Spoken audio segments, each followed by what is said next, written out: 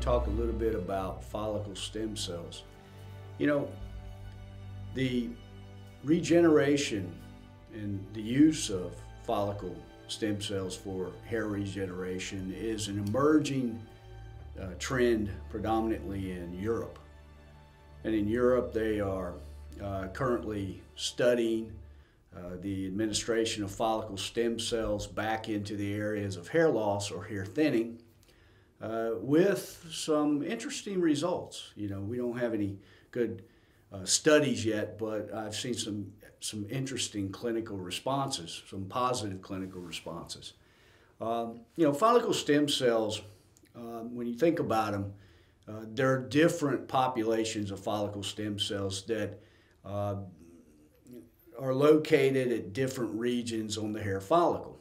For example, the CK15 positive stem cells are located approximately 0.8 millimeters to 1.6 millimeters below the surface of the skin along the hair follicle, and the CD34 follicle stem cells are located more at the bulb or the base of the follicle. So the average follicle is 4.2 millimeters in length. They can range anywhere from less than 4 millimeters in length, down around 3.8 millimeters in length, all the way up to 6.2 millimeters in length in some Asians. So these follicle stem cells, different populations, lie along the follicle at different levels. Now, in studying follicle stem cells, what we looked at was a minimal depth approach to extract the follicles, and in doing so, we were able to leave some of the CK15 positive stem cells in the donor area. And the reason for this is simple. When a punch enters the skin at an angle, or a needle enters the skin at an angle, the inferior bottom edge of the punch is going to incise deeper than the superior margin of the punch.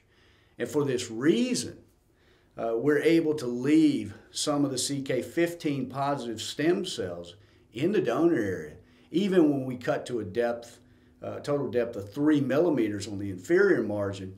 We're oftentimes under 2 millimeters on the superior margin. So we leave this population of CK15 positive stem cells in the donor area, and then we basically pluck the hair follicle out. Plucking it out leaves the CD34 positive stem cells, and all the stem cells below the area of the incision are left in the donor area. Now, what we did originally was we administered ACell into the donor area, and we studied the response. And what we found was that we were able to get follicle regeneration. And not only did we get follicle regeneration, we got better donor area healing. And in our ongoing study, we found that we could not locate an average of 48% of the extraction sites following the administration of ACell into our FUE procedures. Well, we then retrospectively went back and compared this result to the number of extraction sites we could locate when we didn't use the ACell.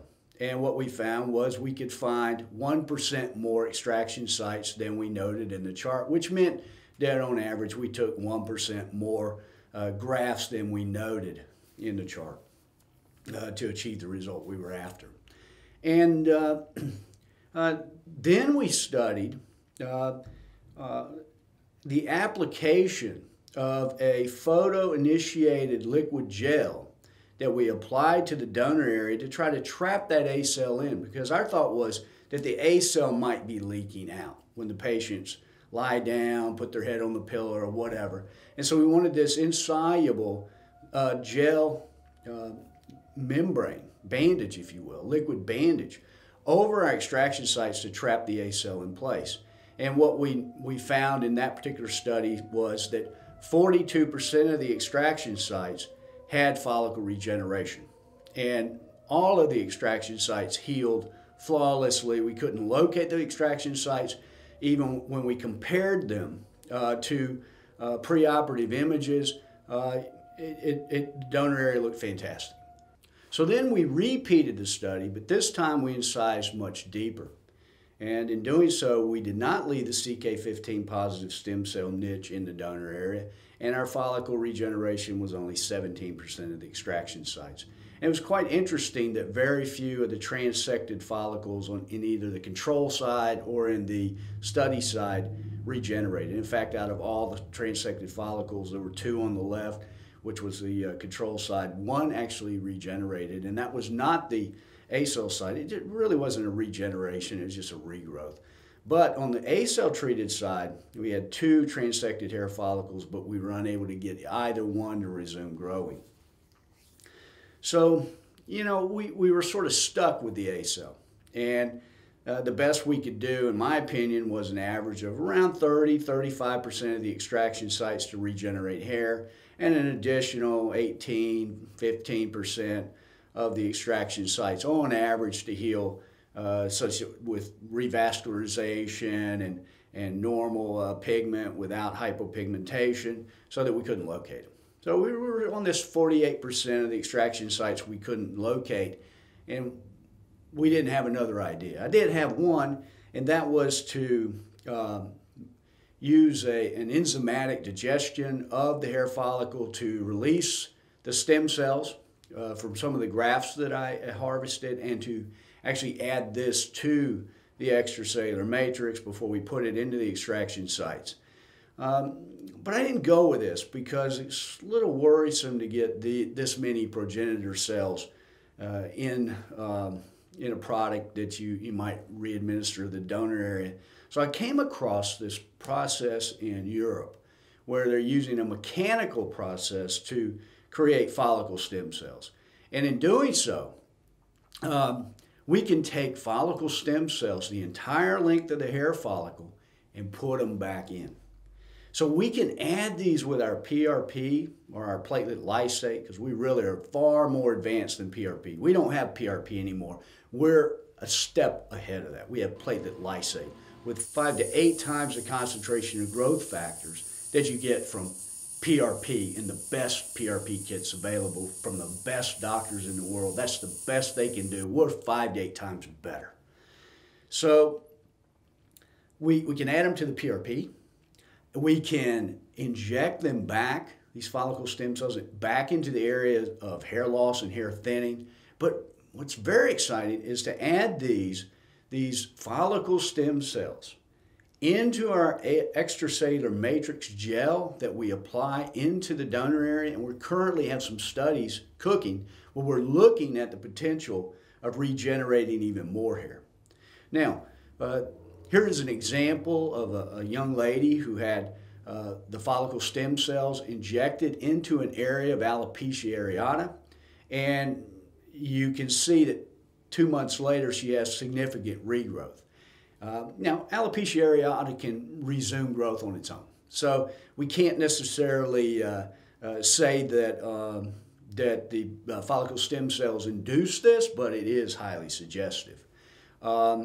We've also seen some interesting positive responses to follicle stem cell injections into the area of hair loss. So it's a new, highly interesting, exciting way that we might medically improve coverage over time. Very excited about it. I think there's a great potential that we can get more follicle regeneration in the donor area following follicular unit extraction. So stay tuned. We got some studies cooking where we're combining follicle stem cells plus PRP, where we're adding the follicle stem cells to our extracellular matrix and applying this into the extraction sites.